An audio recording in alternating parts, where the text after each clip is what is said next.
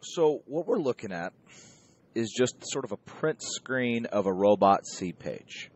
Now, most of these things you've already seen. So for example, what is this right here? What is this box? What are these things in here? Yeah, the assigned motors and sensors. That's it. That's what this section is sort of devoted to. Assigned motors and sensors. We've also seen this before. What is this? Yeah, it's the debugger window. It's what you use to debug your robot. If your code is expecting something to happen and it's not happening, you can find out if it's the sensor or the motor, or if it's your code. If it's working here in the debugger window, then you know there's something wrong in your code.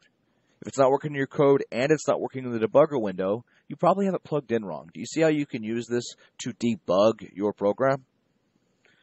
So what is this? If this is the debugger window, what is this? It's the pop-up for the debugger. It's the debugger pop-up. Now, the rest of this you will become more familiar with when you get to work on Activity 2 and Activity 3. But just taking a quick look at this writing in green, what do you think this is? Task description. Good for you. Task description. It's where you describe that complex task we were talking about earlier. What about this? Pseudocode. We're going to call it the multi-line pseudocode. Why do you think I call it multi-line pseudocode? Because there's multiple lines there in a row. Very good. Pseudo. I spelled code wrong. C-O-D-E. All right. What about these lines of pseudocode? If you look, it looks awfully similar.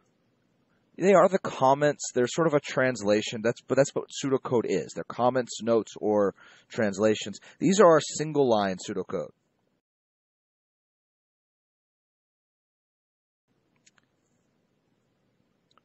What is this right here? This is the code itself, guys. This is the entirety of the program. This is just the code. It's the main task we're trying to perform. And this up here is just called our text function library.